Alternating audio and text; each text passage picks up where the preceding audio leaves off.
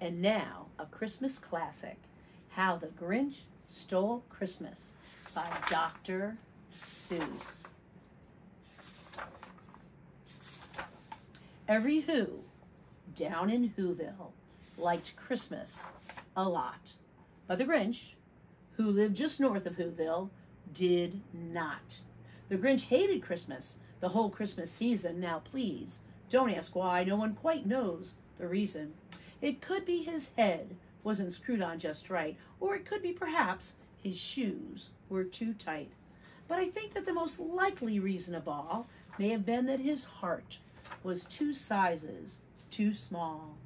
But whatever the reason, his heart or his shoes, he stood there on Christmas Eve, hating those Whos, staring down from his cave with a sour, Grinchy frown at the well-lit windows below in their town, for he knew every Who down in Whoville beneath was busy now, hanging a mistletoe wreath.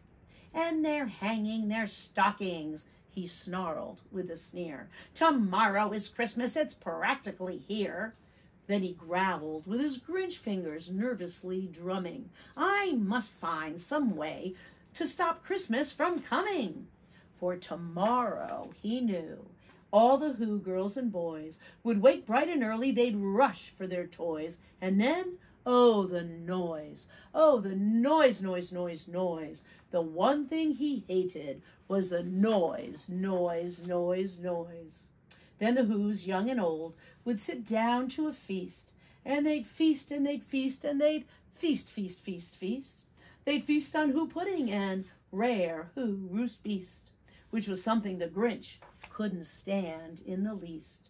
And then they'd do something he liked least of all.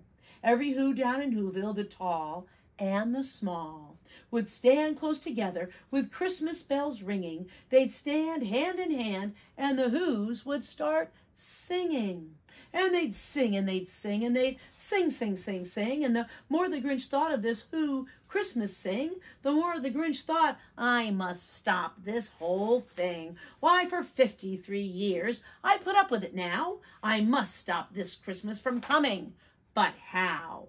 Then he got an idea, an awful idea. The Grinch got a wonderful, awful idea. I know just what to do, the Grinch laughed in his throat, and he made a quick Santa Claus hat and a coat, and he chuckled and clucked, what a great Grinchy trick. With this coat and this hat, I look just like Saint Nick. All I need is a reindeer. The Grinch looked around, but since reindeer are scarce, there was none to be found. Did that stop the old Grinch? No, the Grinch simply said, if I can't find a reindeer, I'll make one instead. So he called his dog Max. Then he took some red thread, and he tied a big horn on the top of his head. Then he loaded some bags and some old empty sacks on a ram's shackle sleigh, and he hitched up old Max. Then the Grinch said, giddy up, and the sleigh started down towards the homes where the Whos lay a snooze in their town. All their windows were dark, quiet snow filled the air. All the Whos were all dreaming, sweet dreams without care. When he came to the first little house on the square. This is stop number 1, the old Grinchy Claus hissed, and he climbed to the roof, empty bags in his fist. Then he slid down the chimney, a rather tight pinch. But if Santa could do it, then so could the Grinch. He got stuck only once, for a moment or two. Then he stuck his head out of the fireplace flue, where the little Who stockings all hung in a row. These stockings, he grinned, are the first thing to go.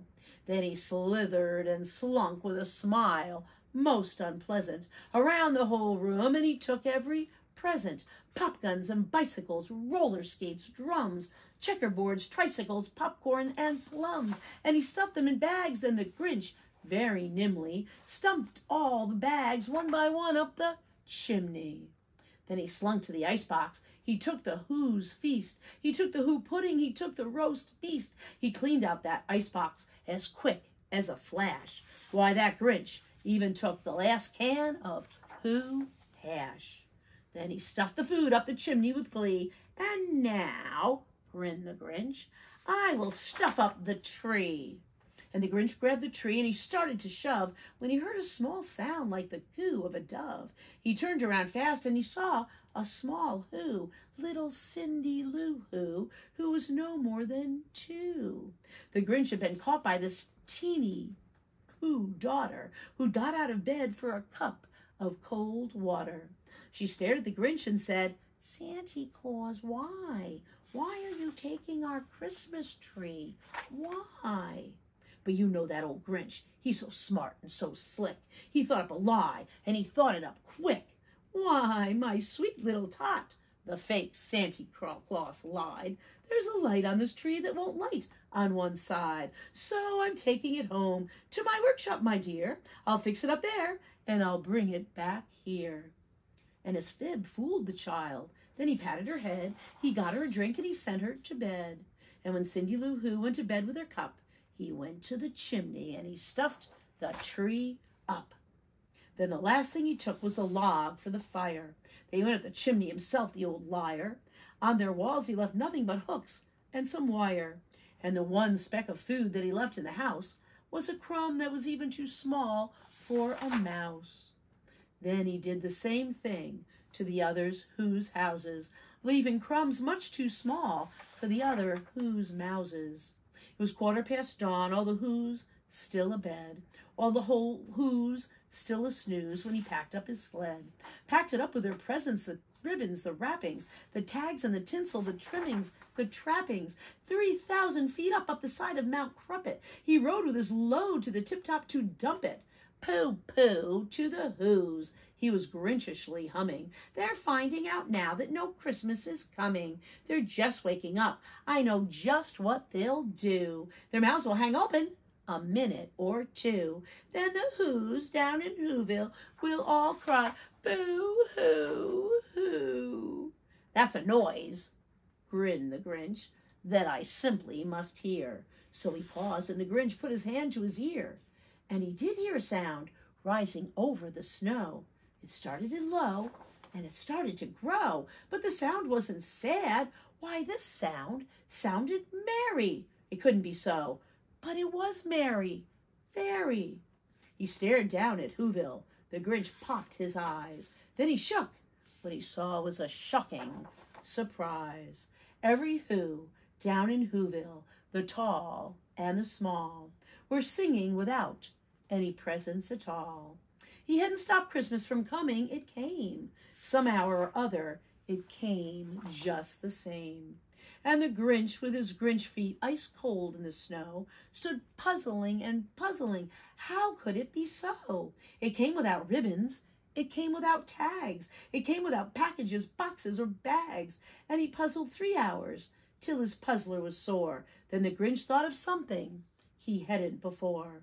Maybe Christmas, he thought, doesn't come from a store. Maybe Christmas, perhaps, means a little bit more.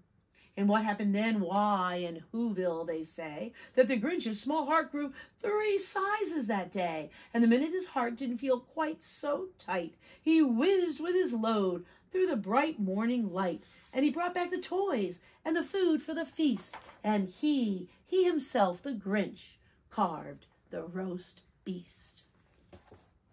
What a great story.